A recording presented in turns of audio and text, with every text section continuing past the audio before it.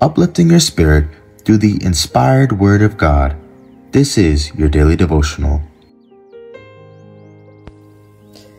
To be like Jesus, obey God, just as Jesus did. For this is the love of God, that we keep his commandments, and his commandments are not grievous. 1 John 5:3.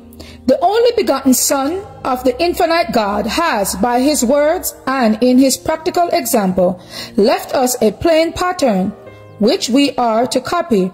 By his words he has educated us to obey God, and by his own practice he had showed us how we can obey God. This is the very work he wants every person to do, to obey God intelligently and by precepts and example, teach others what they must do in order to be obedient children of God. Jesus has helped the whole world to an intelligent knowledge of his divine mission and work. He came to represent the character of the Father to our world. And as we study the life and words and works of Christ, we are helped in every way in the education of obedience to God. And as we copy the example he has given us, we are living epistles known and read of all men.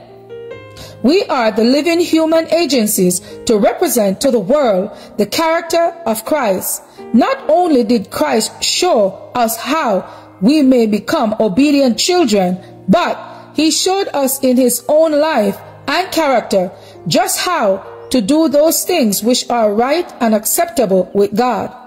So there is no reason why we should not do those things which are pleasing in his sight. We are ever to be thankful that Jesus has proved to us by actual life that we can keep the commandments of God, contradicting Satan's falsehood that we cannot keep them. The great teacher came to our world to stand at the head of humanity, to thus elevate and sanctify humanity by his holy obedience to all the requirements of God, showing it is possible to obey all the commandments of God. He has demonstrated that a lifelong obedience is possible. Thus, he gives people to the world as the Father gave the Son to exemplify in their life the life of Christ. Christ redeemed Adam's disgraceful failure and fall and was conqueror, thus testifying to all the unfallen worlds and to the fallen humanity that through the divine power granted to him of heaven, human beings can keep the commandments of God. Jesus, the Son of God, humbled himself for us, endured temptation for us, overcame in our behalf to show us how we may overcome.